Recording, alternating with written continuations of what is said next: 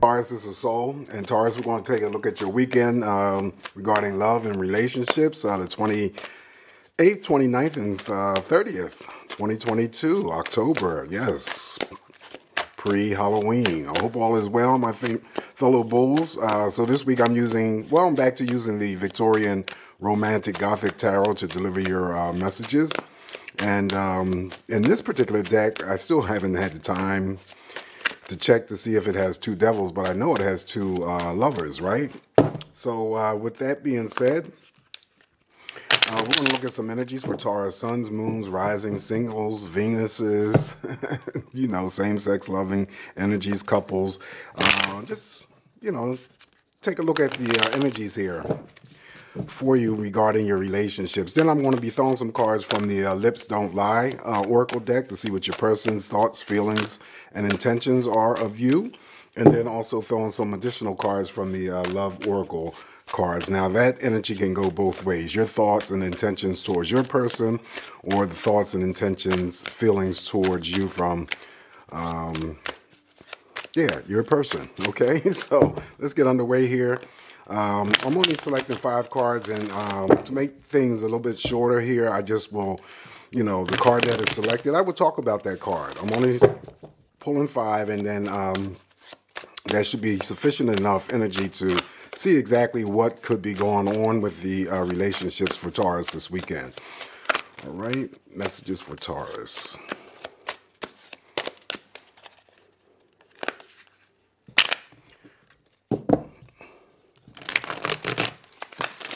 All right, 3 good cuts here, Taurus, and let's begin the messages for you.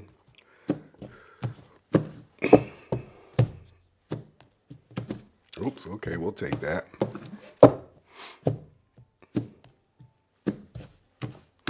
All right, so the first card in this energy, we're going to begin with the Knight of Pentacles. That's your own energies. Okay, so the Knight of Pentacles here showing up, even though it represents your energy, you may not be dealing with someone who is of an earth sign, but they're not being responsible here. They're not being reliable. There's someone that you cannot depend on.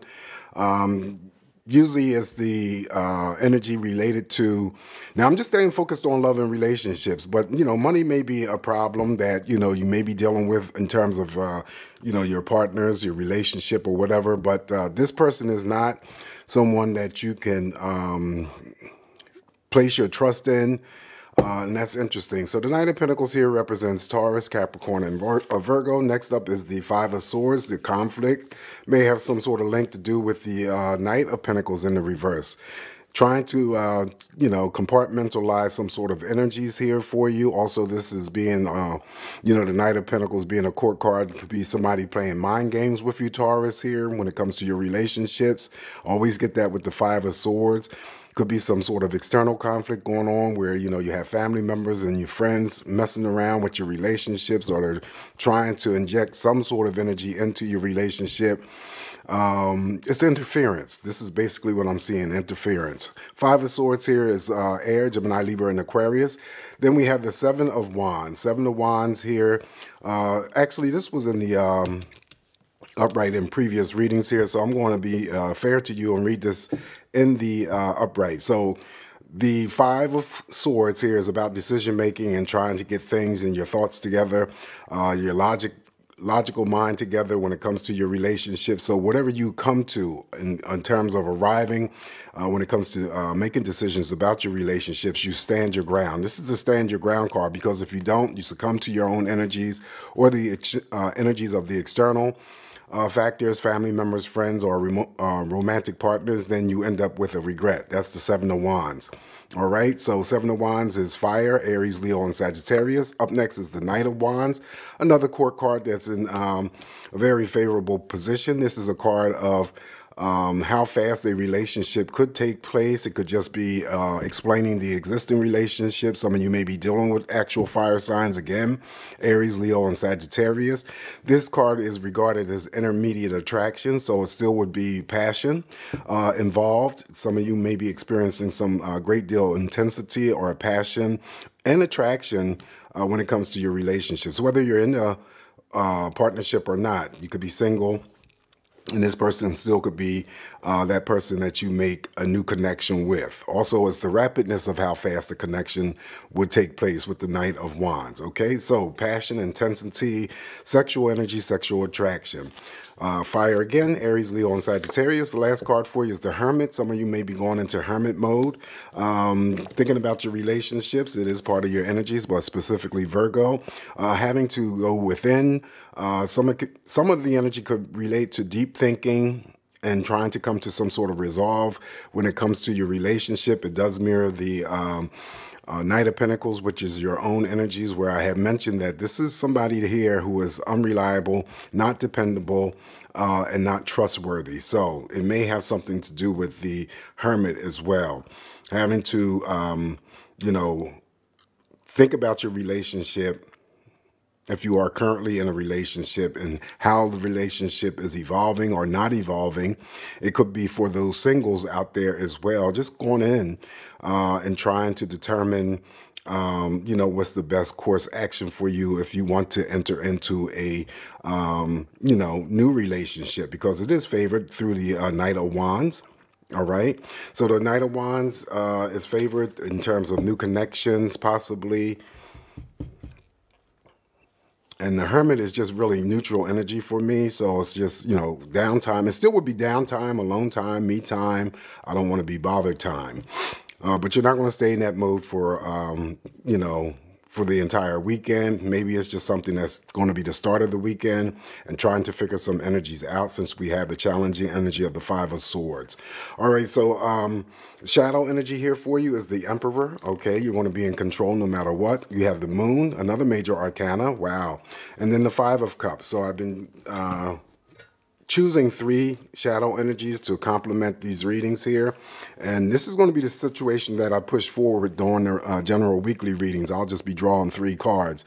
So the Emperor here is the major arcana. This is a very powerful card here, Taurus, when it comes to your relationships, because no matter what's going on here with you, leading up to your, leading up to the weekend involving your relationships, this here is just an indication that you're going to be in control. Okay, if the Emperor were in the reverse position, then it would be that you're losing control, and then you're starting to do some form of manipulating. Okay, but it's not. It's in your favor. The Emperor is here. You're going to be in control this weekend. The Moon is deeper revelations. Secrets may be revealed. Somebody who may you know, express to you their deeper love for you and whatnot. Okay, we have the Court card, the Knight of Wands. The Moon, when it shows, just like the Seven of Cups, is always that expression of going deeper into expressing them, you know, yourself or themselves to you. But it's a very good card. So just pay attention also to your intuition when it comes to your relationships. That's important. Making sure that because of the Moon has the tendency to, you know, take our emotions up very high, and then also to take our emotions down very low. So we want to strike a balance when it comes to our emotional state of being.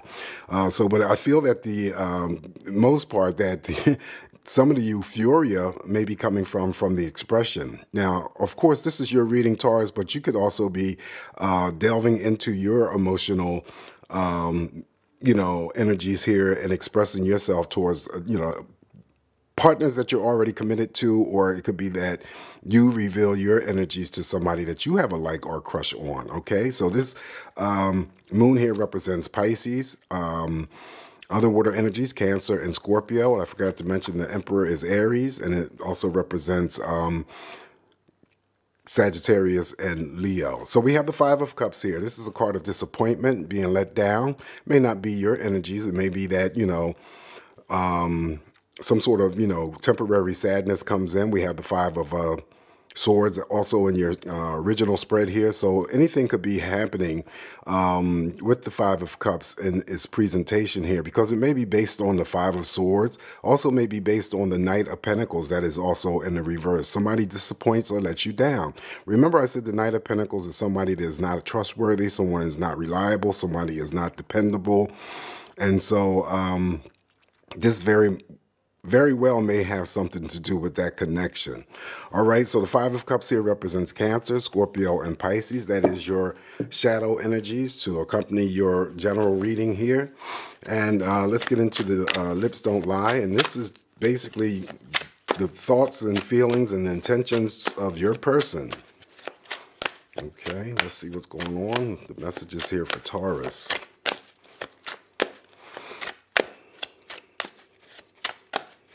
And this is just me interpreting the cards here, Taurus. You know, by no means that this energy here will, you know, play out for everybody. I always tell you guys to take what resonates and leave the rest alone, right? Okay. All right, so let's begin pulling some messages here from this deck and see what they say. Mask, this one here says your person is keeping something from you. They are not revealing their true self to you. This situation is chocked full of secrets. Trust your intuition to determine whether what's hidden is negative or positive.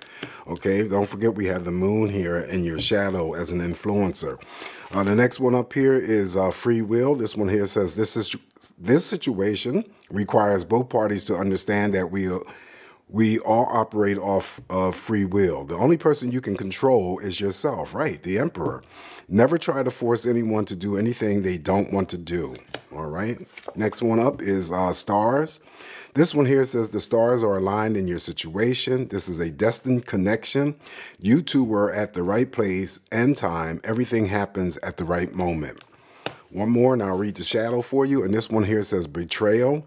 Someone may betray your trust or break a confidence or promise. You may find that your person was in it for themselves all along. Put nothing past no one. Things done behind your back may be revealed and cause you pain. Shadow energy here for you, Taurus, is friendship. And this one says your person thought they could survive being only friends with you. They are now understanding the error of their ways and are starting to develop strong romantic feelings for you. Okay, that's the moon's influence again.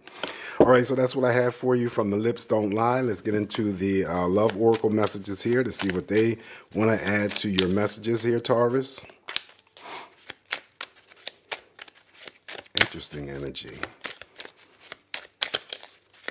And keep in mind, too, that the Lips Don't Lie could be just the energies that you guys need and may not have anything to do with the general and so forth.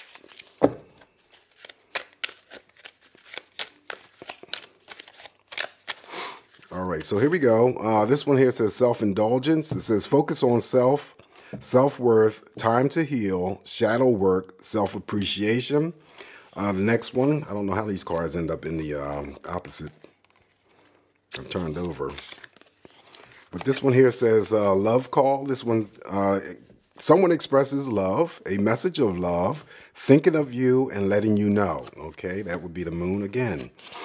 The next one is the snake. This one here says competition, enemy, clever, malicious, look over your shoulder, the other woman. Ooh, third party. Yeah, third party energy. Shadow energy here is mirror. And mirror says here, mirroring each other, self-image, relationships, reflect our wounds, and introspection. All right, so this is what I have for you this week, Taurus. I wanted to make these readings quick and to the point, just to take a quick look at the potential energy that may open up for you regarding love and relationships. And so, like I said before, you know, this is just me interpreting the cards here. Take the energies that work for you and leave the rest alone. Whatever you do this weekend, Taurus, be safe, be well, keep smiling. Give this video a thumbs up. I'd appreciate that. Until I talk to you soon, take care. Bye.